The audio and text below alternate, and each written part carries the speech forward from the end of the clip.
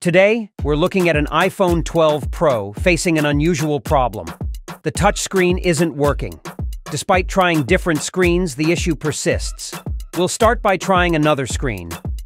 But unfortunately, the touch function still doesn't work. Now, looking closely with a microscope, we're checking the touchscreen connector for any physical damage.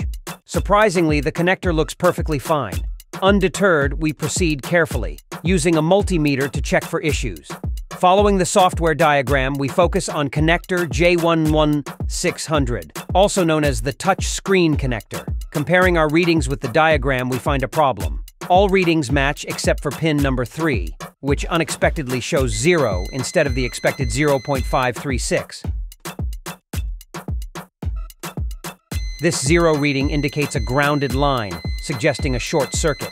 Going deeper into our investigation, we trace this issue to a pin connected to a line called PP5V1 Touch VDDH Con, which supplies 5.1 volts to the touchscreen.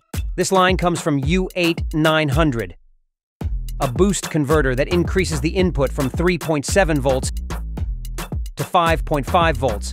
It then goes through an LDO, the U8910, to maintain a stable output voltage of 5.1 volts, unaffected by changes in input voltage or load current. Ultimately, this carefully regulated 5.1 volts reach pin number 3 on the touchscreen connector, solving the mystery behind the unresponsive touchscreen. To find the component causing the short circuit, we move to the next step. We use alcohol to remove the foam around the touchscreen connector. Referring to the diagram again, we identify the test point related to the problematic line. With the multimeter probes connected to the power supply, we apply freeze spray to the connector's surroundings and inject voltage into the designated test point. Surprisingly, a capacitor shows itself by melting the ice first, revealing its hidden role in the short circuit. With this discovery, we carefully remove the problematic capacitor, clean the area,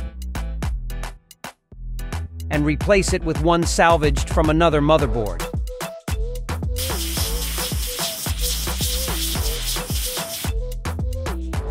A final check of the readings confirms the elimination of the short circuit.